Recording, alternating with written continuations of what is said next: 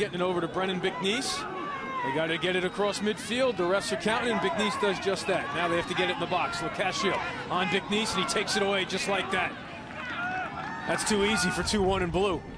Guy's a beast in the middle of the field. You got to pick him up. Feed inside, catch made, goal, Villanova. Mark Jackson. Look at it in real time. Gets the ball in transition, takes it away from Bickniece. I don't like Bickniece's hustle there, 9 and white. Heads up, looking to initiate offense with that long pole. That just tells you this guy's comfortable.